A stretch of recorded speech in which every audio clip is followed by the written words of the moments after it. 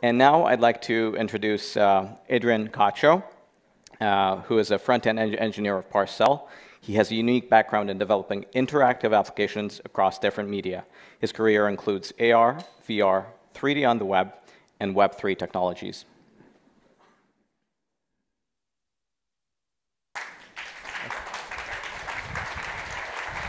Hi, everyone. Oh, thanks for coming to the talk. This is really great. My name is Adrian Cacho, and I'm going to be showing you a presentation on Parcel, which is the company I'm working with.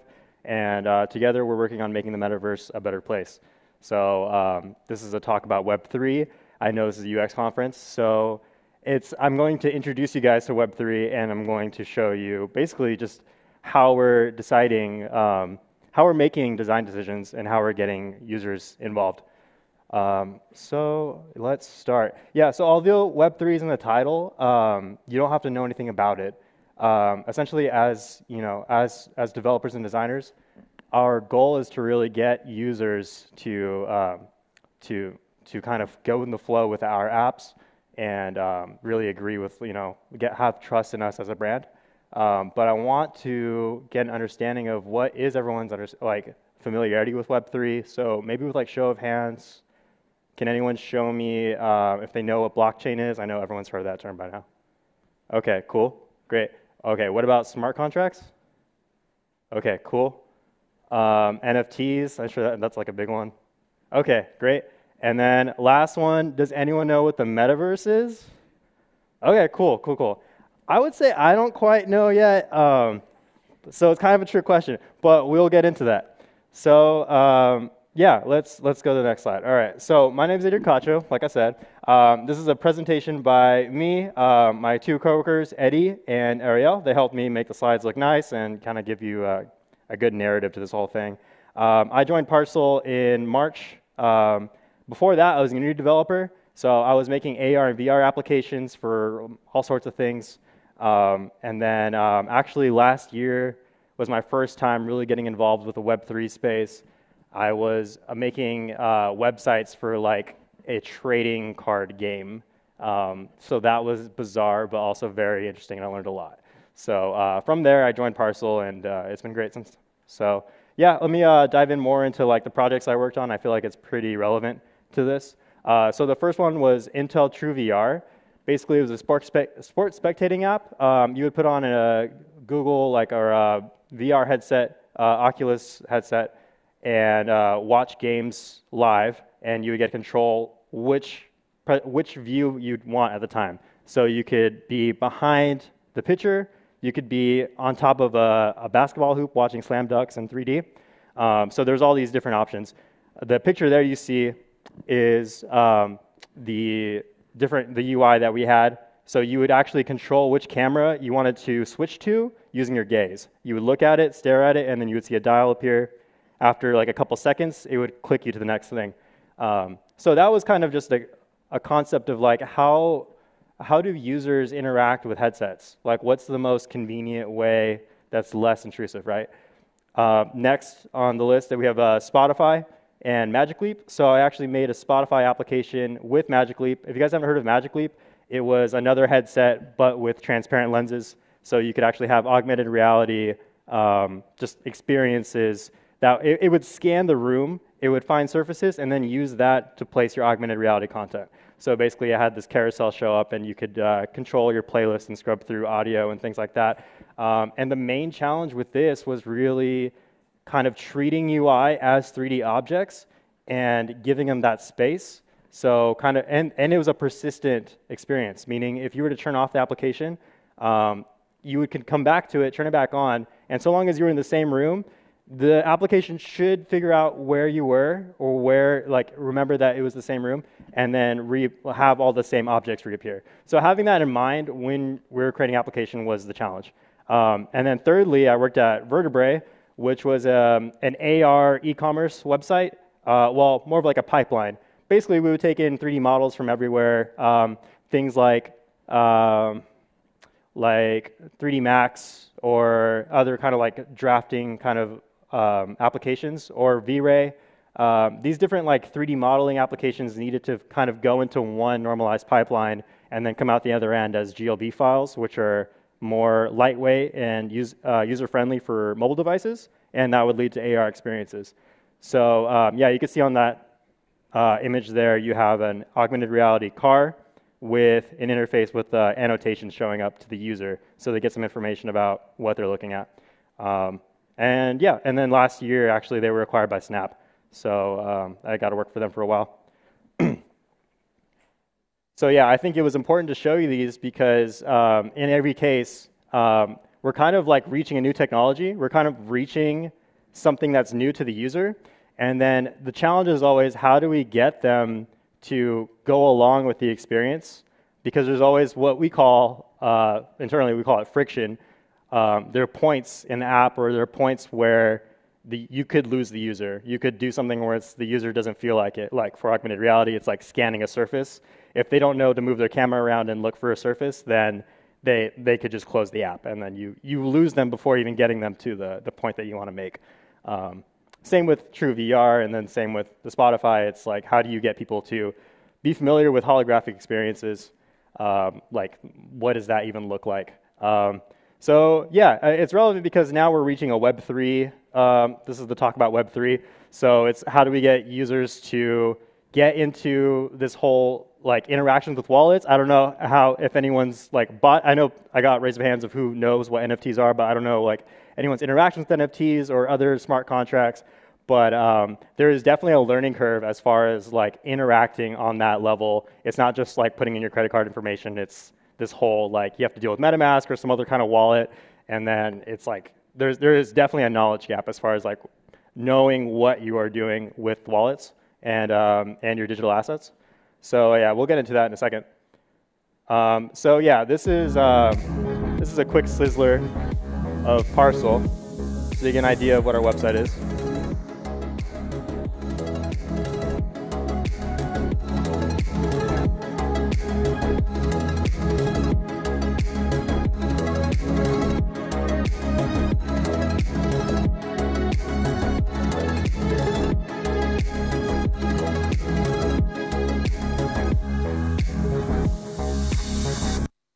Cool. So, yep, we'll go into what it actually is now.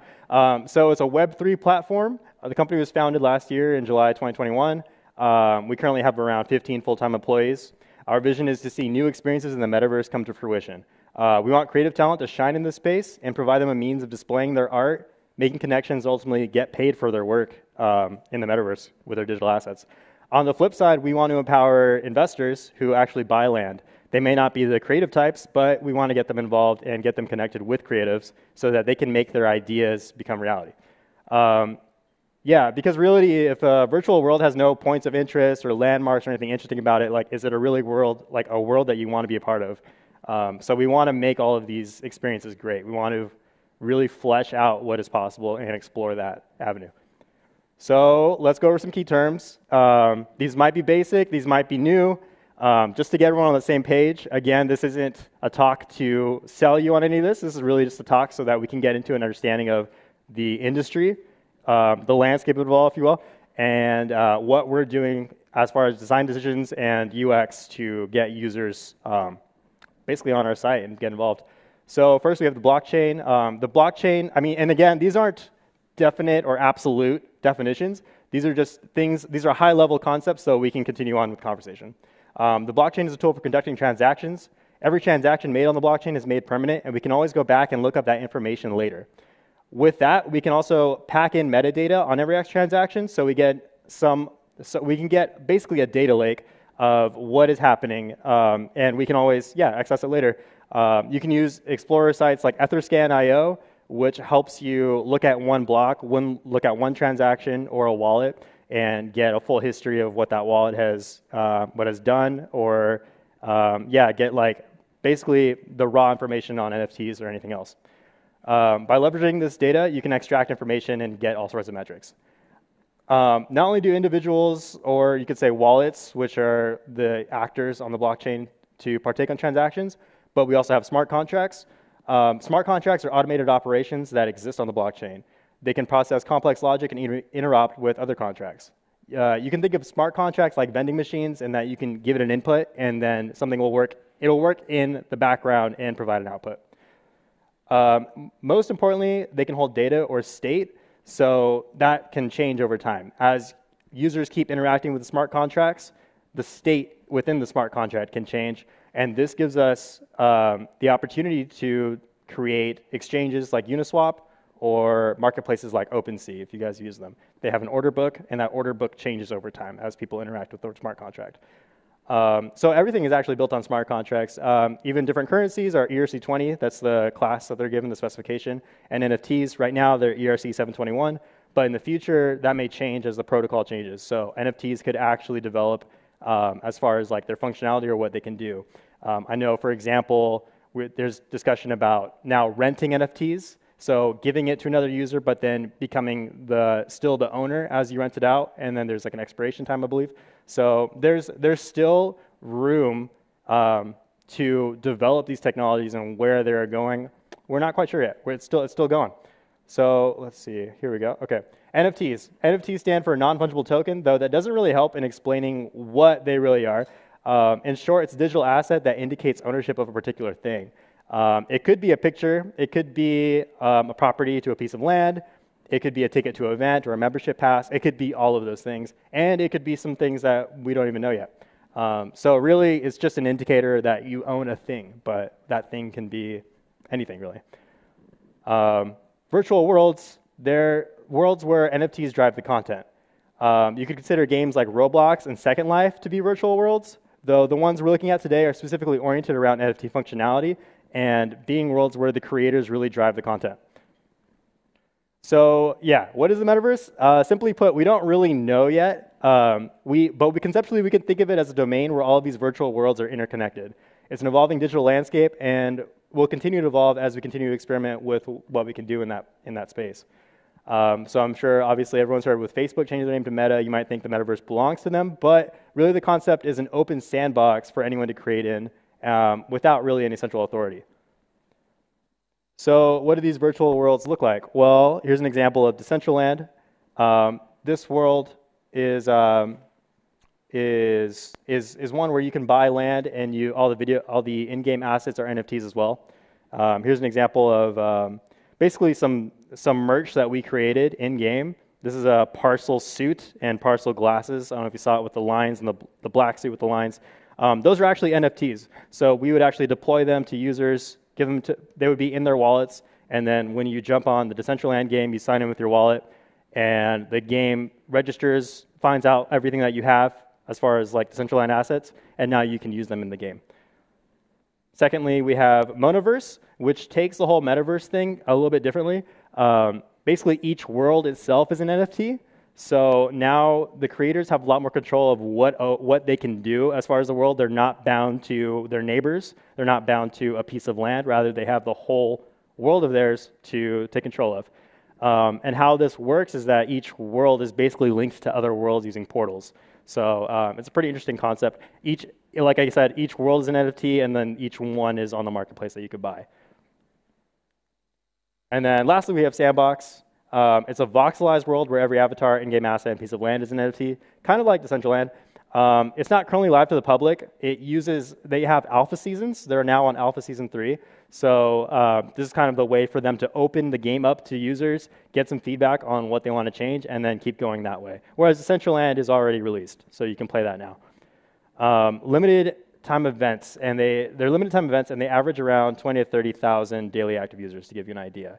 I believe that Roblox and other games are still, as far as like non-metaverse games, you can say like virtual worlds, though not NFT related, I believe they're still higher value. Like Roblox has more active users, but I don't think that will always be the case. I think just in the future, that will definitely change. So yeah, let's break into more about how these pieces of land are selling for, like how much. So this is actually some data that we pulled from Parcel, and we actually pulled this data from the blockchain. So like I said, it's one giant data lake. You can go back and look at the transactions and basically just pull out any metrics you want and get an understanding of what the market's doing. So yeah, you can actually see in Q2 there was a huge blow up. I will say though, because now we're in Q3, it's not quite this way. It doesn't keep going up. We all know the market is NFTs and crypto isn't any different than what we're seeing in the market right now. Yeah, so then let's break it down by world. You can see that Decentraland, NFT worlds, those are a few that are pretty big. And then just recently in this past quarter, Otherdeed took over, Otherdeed for Otherside took over. That's the Bored Ape Yacht Club land. So they use Unreal Engine to develop their land, and their metaverse sales blew up. So that's kind of explains how last quarter went. And so yeah. Also, we just released the Q3 report, so you can check that out on parcelso.learn, and we'll go over the Learn site that we have. It's basically our blog site for giving out new information on the marketplace. So how big is the metaverse? You can see that over $13 billion has been deployed already. This year, that number has already grown to over $120 billion, so that's almost a 10x in the past year as far as pouring money into different avenues of this. 57% of metaverse-aware companies say that they are adopters. So that means over half the brands that are knowledgeable about the digital ecosystem are already actively participating by having in-game assets or having virtual land or creating experiences there. So yeah, that's a lot of people already on board. So yeah, hopefully that got you guys caught up on what the space is like. There's a lot of different worlds. There's a lot going on, and it's really difficult for someone new to understand what they should be looking at. Like, what is relevant, what is updated? Am I putting my money in the right place? Like, this is real money, so am I going to be spending it on a digital world that is ultimately going to flop? Those are good questions to know, or good answers to know. So yeah, like just going down the problem areas that we saw, there's many different worlds with their own rules and types of assets. How does even a creator develop the right 3D models to be compatible with different worlds? If I make something and I want it to be deployed on Decentraland, what if I want that same asset to be on Sandbox or somewhere else? How do I make sure I get the most out of my effort when I'm creating assets? Secondly, data is publicly accessible via the blockchain but lacks content. So like I was saying before, the blockchain is a giant data lake. We can extract all sorts of information about it, but how do we make that human accessible? How do we make that readable and something that I can understand? So I can, get on with my day. I can actually make money from this, or I can create new experiences. And then there's different players in the space, so how do we really connect them all? Just like an MMO, users have different objectives involved. So like if I'm a landowner, I'm really more interested in getting an ROI on my land. If I'm a creative person, I'm a content creator, I'm really interested in creating content and I want to get clients. So how do we fuse these two? How do we get everyone happy together? So our solution is actually creating 3 different websites. We have the Marketplace, Creatorverse, and Learn. So with these, we're hoping to keep everyone in our ecosystem, basically, where they can kind of bounce between the 3, and and just get involved that way, and enter at any point that they want. If they're newcomers, they can just use Learn as a starting platform. If they're actually invested in buying land, they could check out the Marketplace. And then if they're just looking for inspiration or just curious about the whole idea of making digital assets, they can check out the Creatorverse, and they can find other users, they can find other artists, and get some understanding about what that's like. So okay, let's dive into it more. Here's a picture of the Marketplace. You can see we have a banner. We show different worlds that are upcoming. So Otherdeed is one. And then, just different cards showing you basically like the average value of what one piece of land is per world. This is an example of a listing page for one piece of land. So with NFTs, there's metadata and different properties. So for Otherdeed, for example, there's like this animal, this bear. It's called Coda, which is Japanese for bear. But it's a property that lives on the it's a property that lives on the piece of land, and it goes for a higher value than a lot of other pieces of land that don't have a coda on it. So it's something that you want to check out.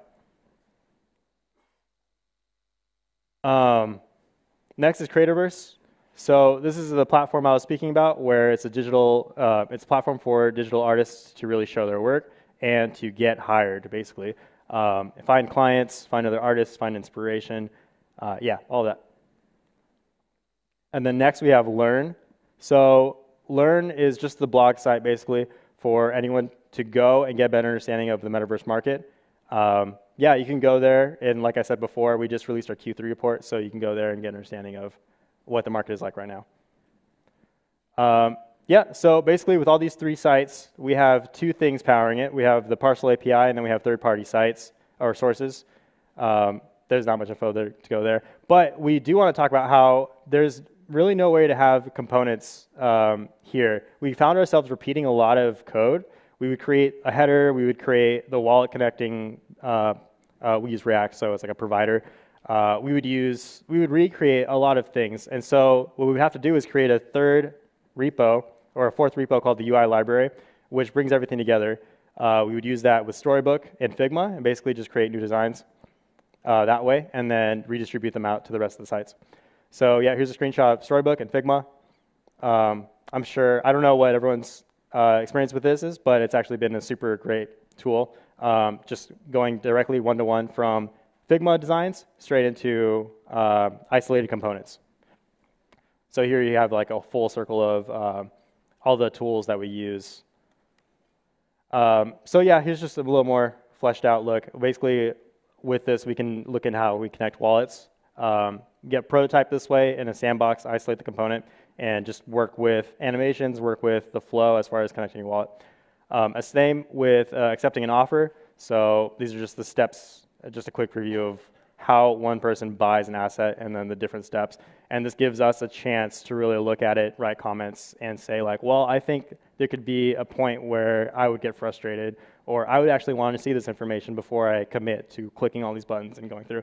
So it's both great to have Figma to review these components, and then in Storybook, actually develop them and get some QA done and see what's actually technically possible. So, okay, we're going to go into the user journeys. What these are basically amalgamations of interviews we've had with users and get an understanding of what their problems are in the space. And from there, we create our own heroes to the story. These are people that, they're fictional, but their problems are ones that we find a lot in the space. So let's go over one or two of them. First, we have Dimitri. Dimitri's a creator. This is a lot of information, so not necessarily read it all. But he's a creator, and he's looking for some ROI on the assets that he creates and really find some clients. But he doesn't really know where to start. He doesn't really know what world to build in or anything like that. He's developed with Unity and Blender and all these things, but beyond that, he doesn't have a clue. And then other than that, we have Samson here. Samson is a virtual land owner. He's basically an entrepreneur. He's gone through and like experimented with different assets, different kinds of technology, and now he wants to get into the metaverse, but he needs someone to execute on his ideas. So yeah, here's a sample of Samson going through our products and how we foresee someone kind of experimenting or playing with the sites that we created. So let's say, for example, that he finds a parcel, but he needs to find someone to build on it. So where does it really go? So you can see on each screenshot, we're highlighting components that we believe help the user for that part of his journey. So here's a link right to the homepage. But there's a lot of information here. There's so much going on. How do I even know what parcel is best for me? Maybe I should filter down the options. What should I search for? So here we're highlighting the filter options. We're really understanding that the filtering and showing the best information for the user is really important so that they don't get overwhelmed by just the ongoing horde of listings that are on the site. Okay, so I have a budget for this project, and I need to use half my budget for land and the other half for the build. How would I know how much to spend? So this highlights the hero section that we use on the pages of the worlds to show what the median value is for each world and for each piece of land and what you can do from there. So yeah, I see a lot of other brands on the site. Maybe I should buy something by them. This location looks good. I'm going to look at this listing. So yeah, we're just kind of clicking into each world, each page as they go from the world page into a listing page and getting an idea of what properties work best for them. Okay, so I'm familiar with this one. I paid with ETH, done. So they go through and they buy it, but now they need someone to build on it. So yeah, this is also highlighting the areas that we see right now on our site. So for example, they can't quite see the NFTs that they own. That's something that we're still developing on. So that's a highlight that we're adding here. Like I can't see my NFTs, I can't see my parcel, but I'm actually going to go and find a developer to build on my land now. So he's using the navigation site, or navigation header. He's going to the Creatorverse. And again, it's kind of overwhelming. You go to the Creatorverse site, and there's just a lot of art. Again, how do you process what you want out of the site? So again, we're highlighting the filter system that we use for creations, helping him understand that, okay, he has land on Sandbox, so it's probably best to look for creators on the Sandbox. And that's what we do for creators. You can make a profile, and then you can define what worlds your assets are assigned to. And then we use links so that way you can kind of jump into each world, each space, and immediately start seeing that the buildings that they created. Okay, so this profile looks good. I think I'm going to reach out to them. So they go over, they message them. Right now we're using BlockScan, which is basically a way for wallets to just interact with each other or speak with each other in a chat room-like setting. So again, we're leveraging other Web3 technologies to kind of get us through. Yeah, in the meantime, he's looking at other artists, and yeah. Okay, so let's say he wants to understand more about different virtual worlds, and if he's made the best decision, he can go on Learn and he can get a better idea. So in here, we're kind of giving him an opportunity to stay within our ecosystem, but also have different ways of keeping himself engaged, right? So the key takeaways that I want to include here is that the Web3 is really just like this evolving landscape where we don't really know, we have an idea of what the users want, but it's an ongoing dialogue between us and the users to understand where are the pain points and what can we do to solve them.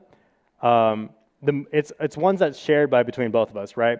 It's a back and forth, and ultimately it's one where we want to encourage users to really express themselves, and we want to do that and by giving them the tools to really achieve that. So yeah, that's really it. We just want them to really have trust in us as a brand, and it's important to have a consistent identity as well as keeping them in mind as we produce components, as we produce products that address their frustrations. And I don't think that's specific to Web3. I think we all can share that concern. So that's basically everything. Thank you. If you guys have any questions, please feel free to reach out. You can contact me at adrianc@meetparcel.com. My LinkedIn is there too. Or you can tweet us, Parcel NFT, or yeah, go to our site, Parcel.so. You get an idea of what we're doing. Definitely check out Learn. That's a great place to just get introduced to these different virtual worlds. So yeah, that's all I have. Thank you guys.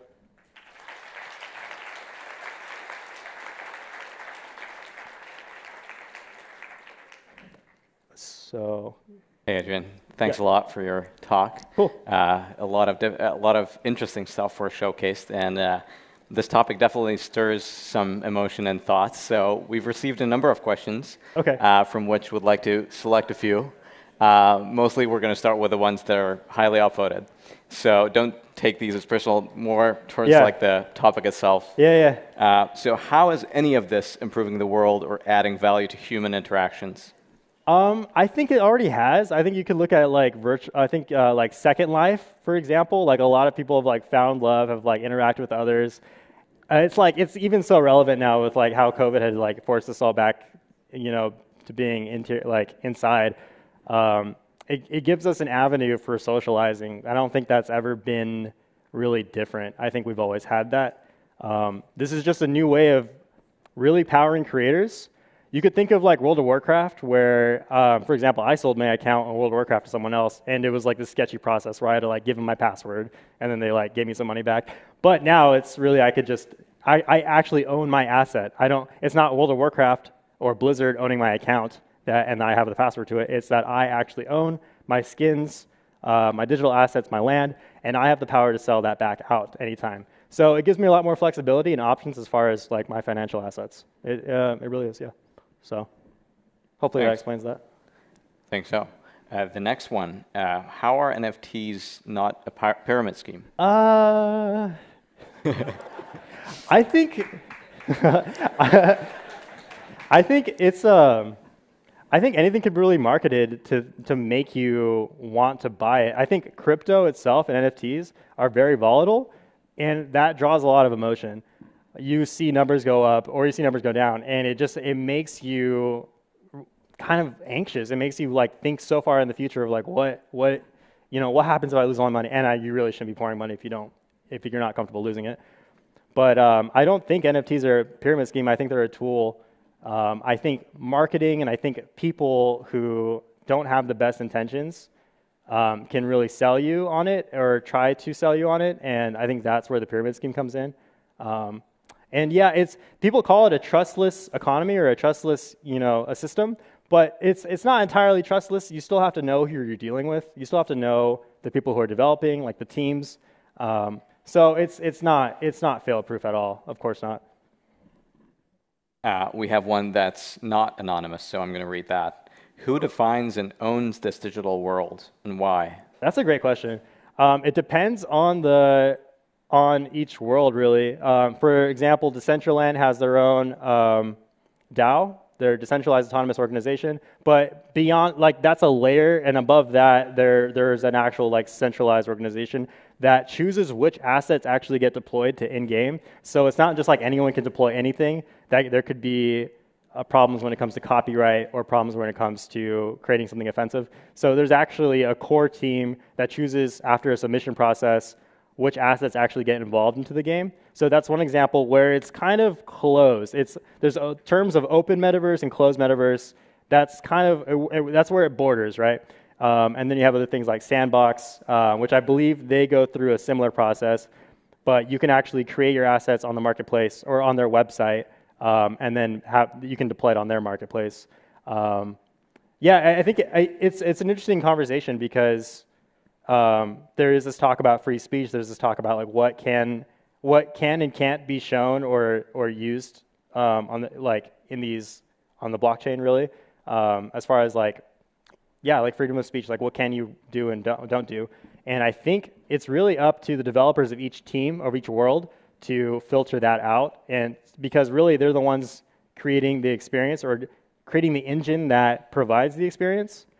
Yeah, and then I think as well, this is a good example, NFT Worlds was one that was built on the Minecraft engine. And then Microsoft had come in not that long after it was getting hype, and Microsoft was saying that they don't condone any real NFT technology, and they don't condone Minecraft being used as an NFT world or metaverse virtual world technology. After that, NFT World kind of crashed in price. A lot of people dipped. But it's actually interesting because now the NFT World's developers are recreating a new engine. They're not going to quit. So it's this open dialogue and so interesting. And of course, I mean, personally, I might be on the hook for saying this, but I don't think Microsoft is really going to drop NFTs. You might see them like adopt something like that in the near future. So yeah. Thanks. Let's see a few more. I think we have some more time. What's the justification and point of creating a virtual land and NFTs while crypto mining is destroying the real world we live in? Yeah, that's a good question. What's the justification and point of creating a virtual land and NFTs while crypto mining destroys the world we live in? I mean, you could argue that now Ethereum is a proof of stake system, so we're no longer really rewarding miners as much as we did before. I will say that everything is just running on machines crunching numbers. I don't think that's entirely different than other systems that we have currently.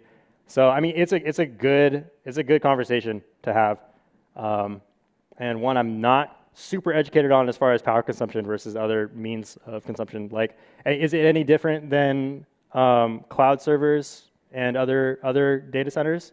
So yeah, I don't really quite know. That's a really good topic, and I don't have the answer for you for that one. Maybe good for a Twitter discussion. So the next one, what's the dividing line between regular currency-based video games and the metaverse?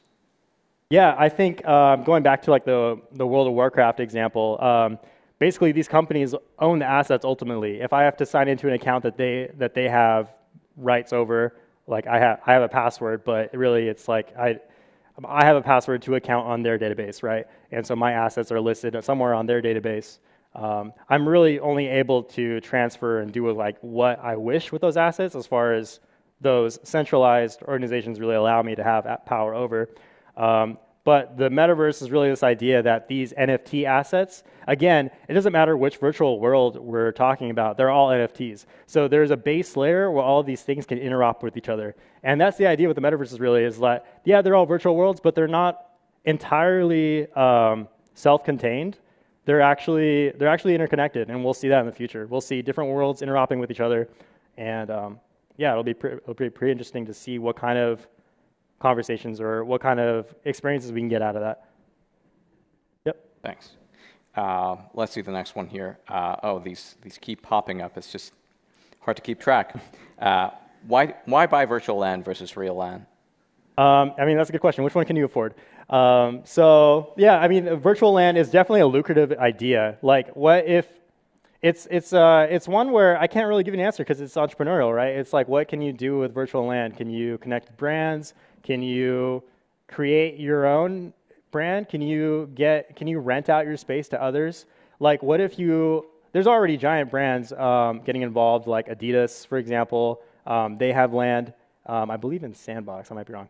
But so they already have land, and would it be best for you to buy land close to Adidas? Because then from there, you now have a lot of foot traffic, virtual foot traffic, coming around close in proximity to your land. So you could argue that there is an opportunity there as far as advertisement, as far as getting eyes on your product.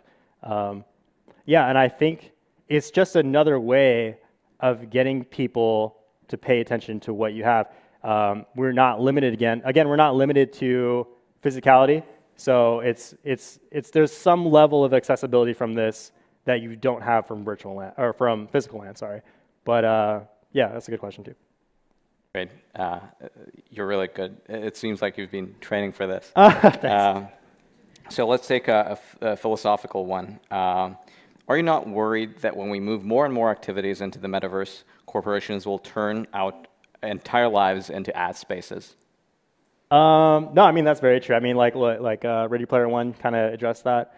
I think it's very true, especially when you look at Meta. I think it's very consumer-driven as far as like trying to extract money or data from you. And I don't think, let's see, let me read that one more time. Yeah, no, I mean, that's a fair concern. Yeah. Great. Let's see one more. Which one got the most upvotes? Another one from Casey. Is there standardization in the digital landscape, or is it the wild, wild west? Oh, it's definitely the wild west. Yeah, there's no, I mean, standardization is something that we are reaching towards. Now there's different organizations within the metaverse space, at least, of creating a standardized asset class or a standardized 3D model format. There's already GLBs, but there's even a further push to make that standardized. There's even what's the name of it? Oof, I can't quite remember the name. Pixar has its own 3D format to create scenes, and it's a very node-based system. It's very flexible, and there's drive to adopt Pixar's. It's called USD, Universal Scene Description or Descriptor. And it's a very collaborative way to create 3D scenes, not just 3D models. So we might see that in the future, which would be very cool. Yeah, but it is still the Wild West because everyone's staking their claim and proving that they are the solution, and it's really no one quite knows yet. That's kind of why we adopted the approach that we're selling shovels. We're not quite selling the land itself, right? So yeah. Let's take the last question now. How volatile is the meta market based on your experience? How will it react to potential economic crisis? Yeah, I think we're seeing that play out right now. it can be quite volatile. Like the example I was saying with NFT worlds, where as soon as Microsoft, like I thought that was brilliant, using using Minecraft as the engine for driving NFT content or displaying NFT content. Like that, it's already there. It exists. Everyone's everyone's already used it, and that sounded like a great idea. But then as soon as Microsoft, which owns the engine, said that they are not cool with that, just sales dunked. So a lot of people kind of dropped out. So yeah, I think it's very volatile, just like crypto. And I think, real life events will definitely affect the market. We'll see people pull out money because we don't live in a virtual world. We're physical people. So we have physical needs, and those are going to take over any kind of virtual needs. So yeah, I mean, that's a fair concern. Thank you very much. Cool. I think we're at the end All of the right. Q&A process.